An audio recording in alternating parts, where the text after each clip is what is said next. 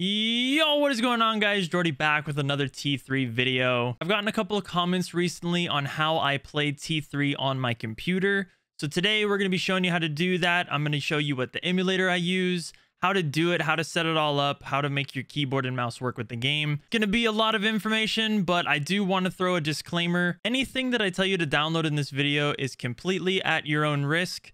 Nothing is going to harm your computer. I will give you the links that I used in order to make this work. However, it's just one of those disclaimers that download anything at your own risk. Emulators can be kind of sketchy, and there's a couple of different emulators you can use. However, today we're going to be going over LD Player 4 and how to set it all up to work with T3 Arena on the PC. So let's jump over to the desktop and I'll show you guys how to set it all up. All right, so we're on the desktop and here is the application that I use. Like I said, LD Player 4. And all the links to this will be in the description from exactly where I downloaded it, so you know that it is safe. But again, download it at your own risk. But this is the emulator I use. There's a couple of other ones you can use, but this is just the one that I went with. So basically what you want to do is you want to download LD Player 4 and then open it. And so we're going to let this open and I'll kind of briefly talk about some different stuff while this opens. So I'm going to go over how to install TapTap, how to install T3 Arena, and then how to set up the keyboard and mouse bindings, and then a couple of settings that you can tweak inside LD Player in order to make it optimized and run better. All of the settings that I do provide to you, just take them with a grain of salt. I have a very, very strong computer. Since content creation is my job, I have a very expensive computer. So if you don't have as expensive of a computer, my settings might not necessarily be the best for you. So just optimize it to your hardware, your computer, anything like that. So the first thing we're going to do when we open, this is the main screen for LD Player. You're not going to have TapTap or T3 Arena. What you have to do is you have to go into the system apps over here and go to Google Chrome. So let's open that. All right, so once you have Chrome open, you're going to go to the search bar and type in taptap.io. As you can see, I already have it typed in. And it's going to pull up to the TapTap website. From here, you're going to go to this blue, like teal button at the bottom. For me, it says open, but for you, it'll probably say something along the lines of download or install.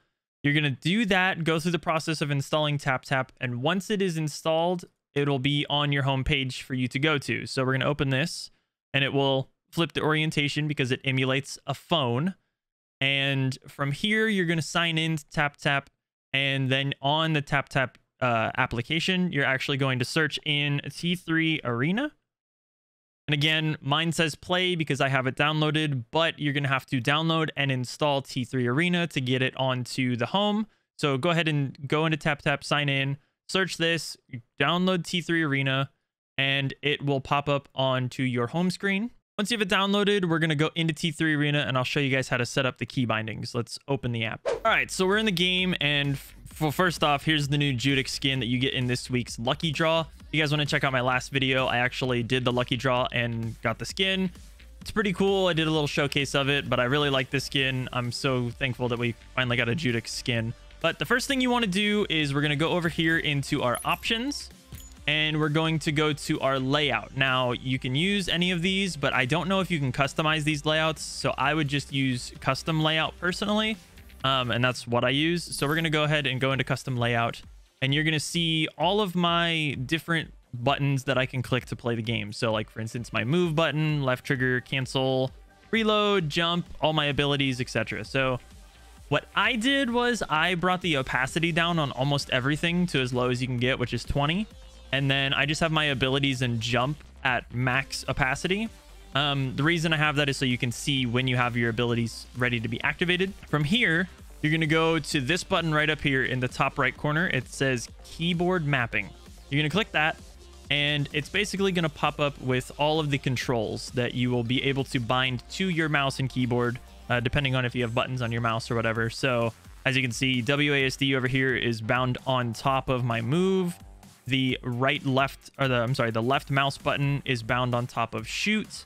X is bound on top of cancel. The reason I have cancel on here is because I play a lot of OSOS and you can like cancel his scope in rather than wasting a bullet. You can just cancel it and keep running. I'm going to skip this for now.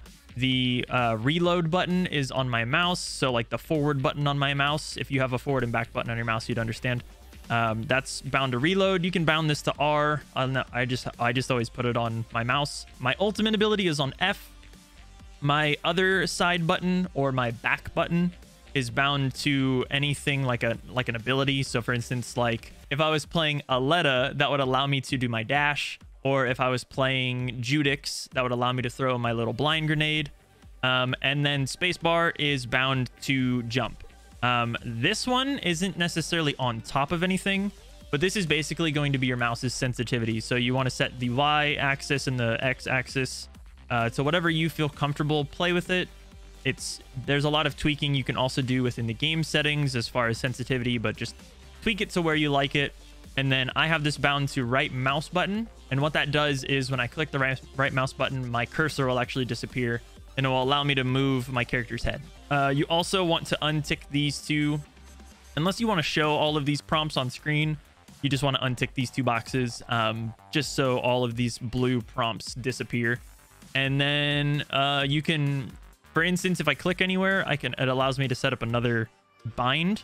Or if I click on any of these binds, it allows me to change them. So like I could make cancel J if I wanted to. I'm going to leave it on X, but you get the idea. You just click, you bind it, or you can, if you have a side mouse button or anything like that, you click this. So like, for instance, if I click this and then I did this mouse button, which is set to 3, or this mouse button, that will change that. So just click whatever button you want to bind and then put it wherever you want to have it activate the screen as if it was a touch screen and it was your thumbs.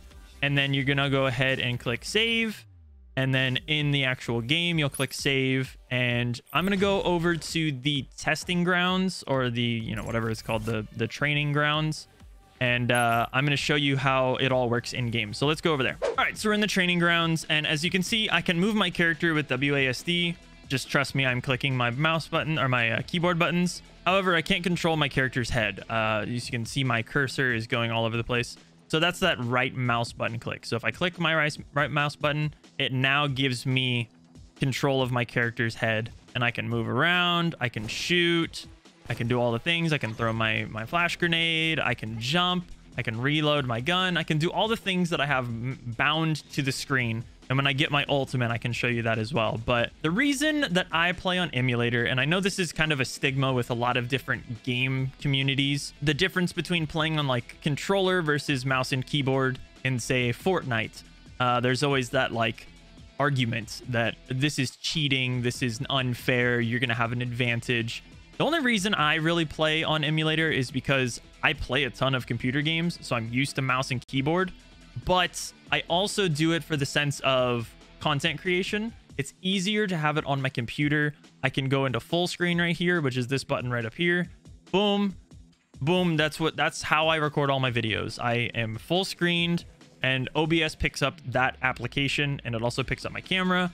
I have it all layered. I have it all easily accessible, and I can immediately come out of here and I can go do whatever I need on my computer and come back to the game.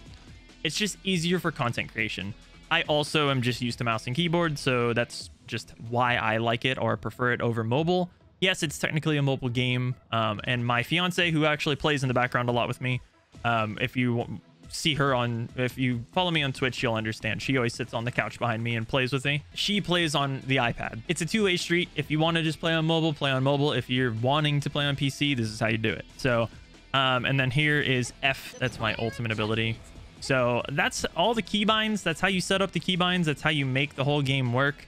I'm going to show you some optimizations you can do though.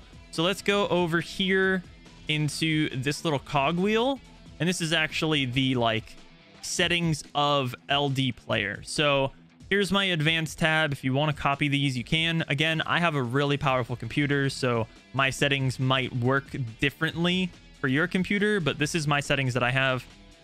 You can actually up the cores. I don't think you can go past 4 cores initially. You have to activate something in your BIOS, and there is actually something on the LD player website that tells you how to do it, so you can activate, or you can actually use more cores. I think the most you can go to is 4 just off the presets. You can give it more RAM. I would recommend playing in tablet mode just so you can get that 1080p. As far as model, some people I know changed the phone to ROG Phone 2. I just kind of left it on preset, and I haven't really seen a difference. but you can change that. Also, I set this to 90 FPS. I don't ever get past 60 FPS, but I just set it to this. And then game settings, I have this frame rate set to 60 FPS by default. I have this top one unchecked. I found that if I checked this, I actually lost frames. So I kept that one unchecked.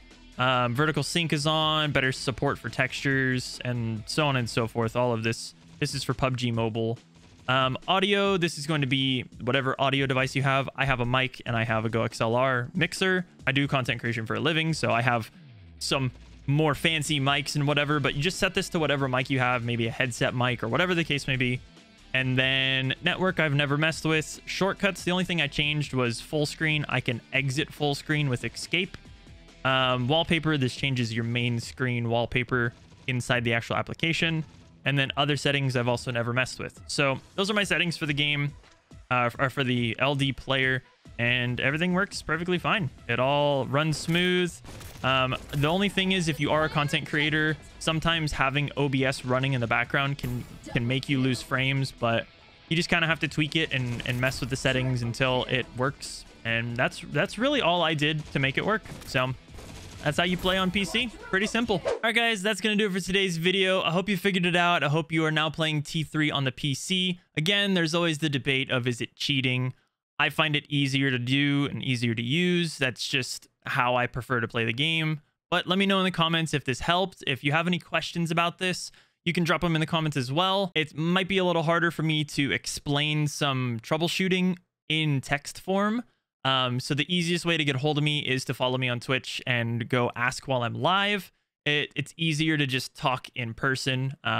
So go check out my Twitch. Also, you can join my Discord. I think that might be another easy way. It's just a little easier to talk in like DMs rather than through comments. But go ahead, if you have any problems or anything, you can leave them in the comments. And if it's an easy fix, I will answer. Leave a like on the video, guys. Don't forget to subscribe. We got more T3 coming your way.